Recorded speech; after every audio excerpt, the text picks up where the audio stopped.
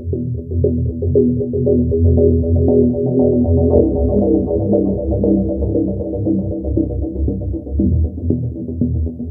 wanted to do an overview of the off-road machines I currently have and talk about each one briefly.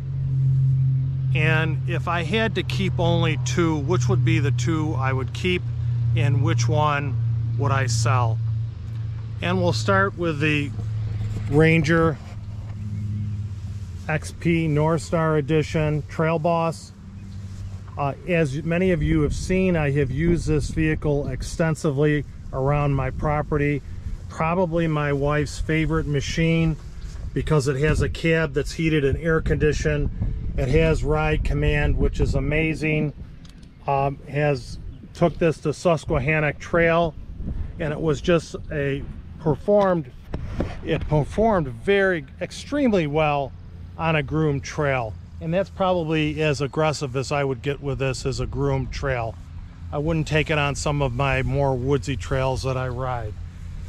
This really has turned out to be essential around my property, and I just am using it every day. The next machine is my RZR Trail. This is probably out of all the machines I've owned, the RZR Trail 975 horsepower. Ranger is 82 horsepower. The RZR Trail has been the biggest surprise of any machine I've purchased. Tractor, snowmobile, ATV, excavator, side by side. This one has stunned me. I've been surprised how well it rides. The power to weight ratio is great on it. How it performs in off camber, it's very stable.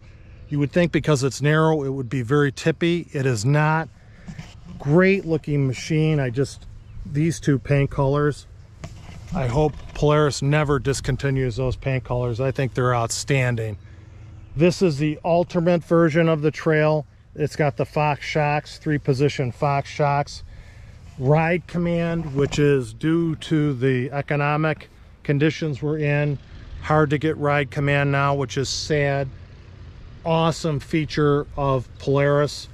What I like about this machine is that I can ride it on 64-inch trails, and especially because it's 50 inches wide, ride it on the Allegheny National Forest 50-inch trails and take my wife right next to me. It just performs so well. I got to upload a video with my wife and I at Rocky Cab. Just a great machine. Miser on fuel. It has a sizable fuel tank. This will easily go the distance of any of my 1,000 side-by-sides on the trail. It's just, will easily comparable distance, the range of fuel to a 1,000 ATV. And it will go just about any place a 1,000 ATV will go, maybe even climb hills a little better, a little safer. The Beast.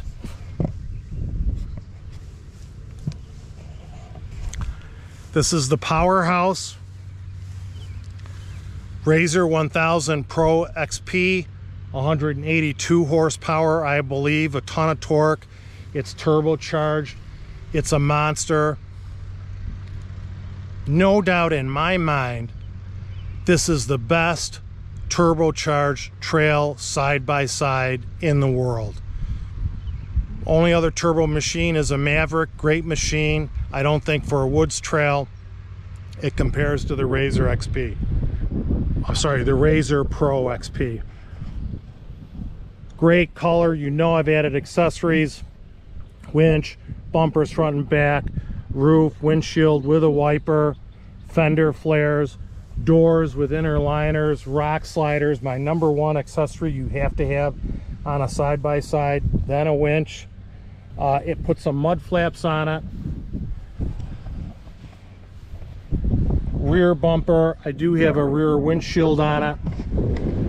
This machine, the suspension travel, I think it's almost 2 feet in the front and just under 2 feet in the rear. The ride through the woods is just phenomenal. What's nice about this machine is that opposed to a Maverick, that you're sitting up higher in this machine. You have better visibility over your front fenders than you do. You sit much lower in the Maverick. You can turn your head and still get a rear view from this because you're sitting up higher. Also,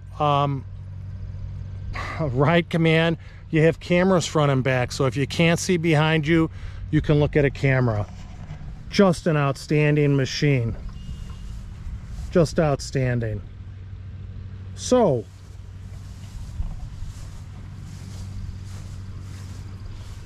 which one of these machines is essential? If I had to have one machine, what is the one machine I have? Would it be the RZR Pro, which is the best turbocharged trail machine there is in the world? No other machine compares to that for off-road riding. I'm talking side-by-sides. Would it be the RZR Trail, 50 inches wide, 75 horsepower, 182 horsepower? Would the Trail, if I had to choose one machine, would it be the Trail? If I had to choose one machine that I was going to keep, would it be the Ranger XP Trail Boss Edition, Trail Boss North Star Edition, heated and air conditioned cab, great looking tires and rims, dump trailer, very versatile on my property? Well, let's talk about it. If I was not trail riding, the machine I would have to keep is the Ranger, without a doubt. I just use it around my property. Just about every night I go for a drive around my property. During the winter, when I can't use my excavator or tractor, I'm using the Ranger to haul tools around. You can see it has a chainsaw on it. So around my property, if I was going to have one machine, it would have to be the Ranger. If I was trail riding and wanted to do the 50-inch trails, then no doubt the RZR Trail, I would have to keep that, because the RZR, I can go on wide trails and I can go on 50-inch trails, and the 50-inch trails, I have less wear and tear on them, less ruts, and they're just beautiful. If I was doing trail riding exclusively, wasn't interested in 50-inch trails, then I would keep that machine. I am trading one of these machines towards a track loader. The machine I am trading is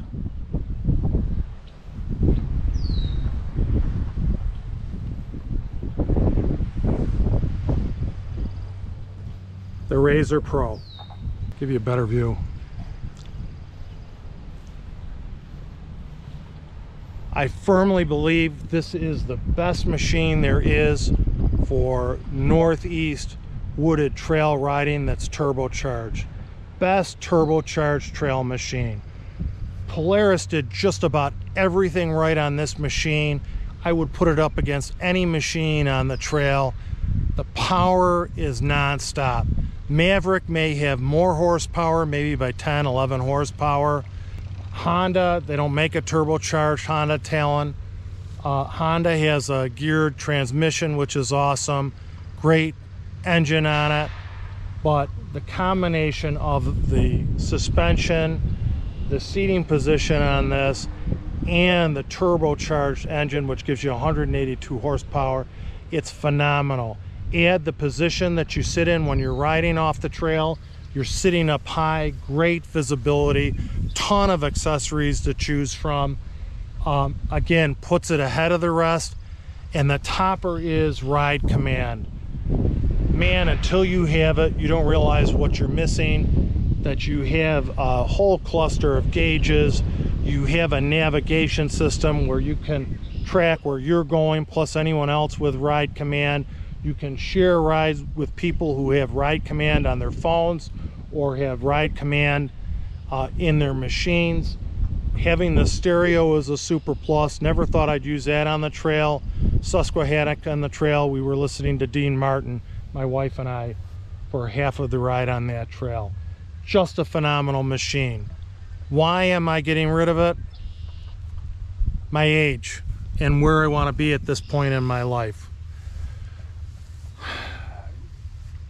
For trail riding the way I trail ride, really the RZR Trail Ultimate does everything I need to do on the trail, and it keeps me at a safe speed.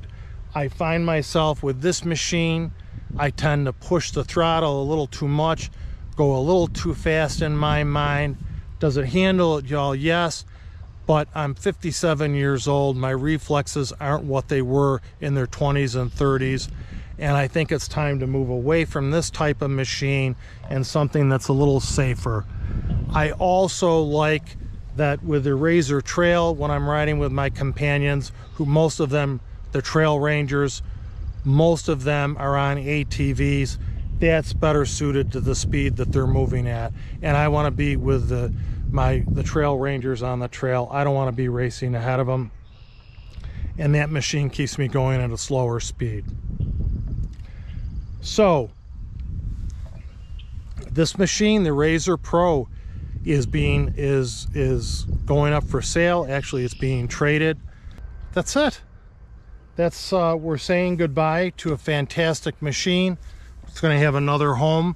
I'm sure someone's going to have a lot of fun driving this machine, and I enjoyed it while I had it.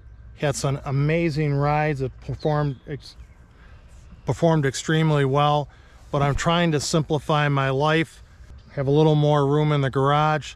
So this machine is going to be traded towards a track loader, and you'll be seeing that on the channel soon. And of course, you'll be seeing the RZR Trail solely on trails when I ride, and then the Ranger XP around my property, which is just really pleased with it. Have some more dead trees to take down, dig out areas of the pond that are collapsing, and do some property maintenance, plus some paid jobs off-site with the Bobcat excavator and my track loader. That's it. Everyone, thank you for watching this video. Please consider subscribing to my channel. 98% or more of my viewers are not subscribers. Hope you consider subscribing, sharing the video with a friend,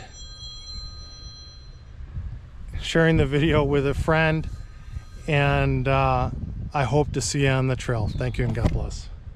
There is one thing I'm going to miss on this machine, and man, this gets my heart pounding even when I just start it in the garage. Don't know how well this is going to come across.